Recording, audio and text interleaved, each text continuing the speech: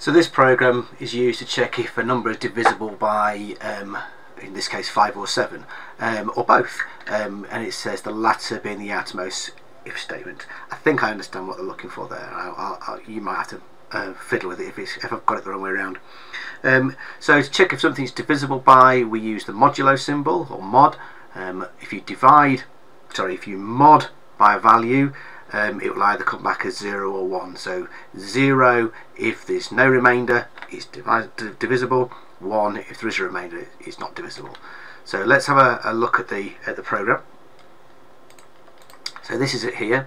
I've assumed that this reference to latter being the outermost if statement is referring to this. This is the outer if statement. These two are inside this one, so I'm assuming that's the outer one.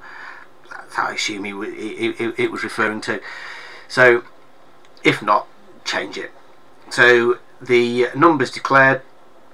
Please enter a number, input the number. First check I'm going to do is an AND check. So I'm going to check if the value I enter, mod 7 is 0 and mod 5 is 0. So if it's divisible by both 7 and 5 with no remainders, then I can output it's divisible by both. There we go.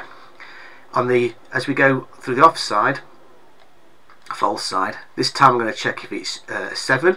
So if it's divisible by 7, then it's only divisible by 7. That's that bit.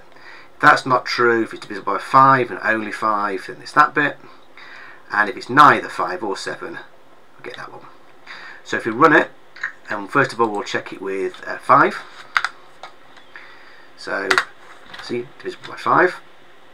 I'll run it again. I'll check it with 7. 7 is divisible by 7.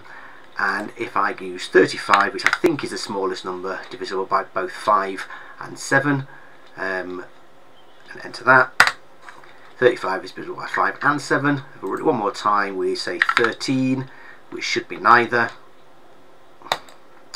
13 is not divisible by 5 or 7. So there you go.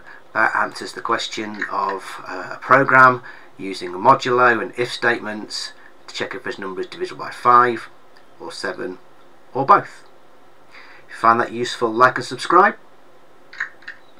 If you find it really useful, buy me a coffee.